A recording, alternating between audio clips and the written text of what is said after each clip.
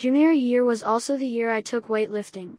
In 4 years of high school, I always took team sports, where you could shoot basketball after walking the track.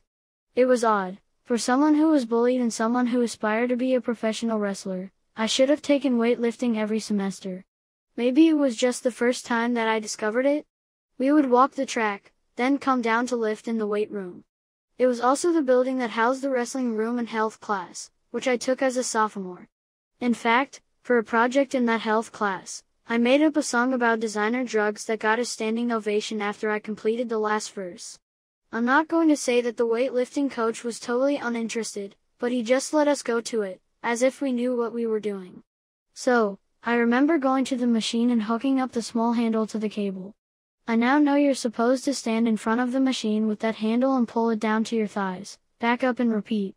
But not knowing, I sat down and started to pull the small bar down toward my chin so that I could finally do those pull-ups that cost me the presidential fitness test all those years ago.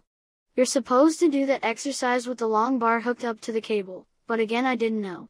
So I sat pulling that small bar down, in front of my chin, back up, behind my head, back up, in front of my chin, back up, pull down. Snap.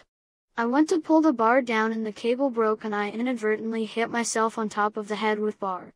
The coach came over and I remember that I apologized for breaking his machine. Maybe I had a concussion?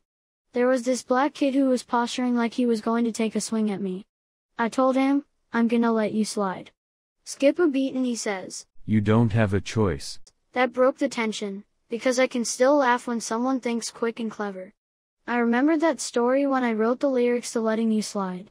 So I'm letting you slide. I started to become stronger over the semester. At first I couldn't do presses. But I felt pride as over time I could. Squat down to the bar, lift to my thighs, lift to my chest, gorilla press over my head, then back down. I could knock out repetitions on dips. Then finally, I made my way to the pull-up bar. By the time that semester was over, I could consistently do 6 at a time, the requirement for the presidential fitness test, years too late.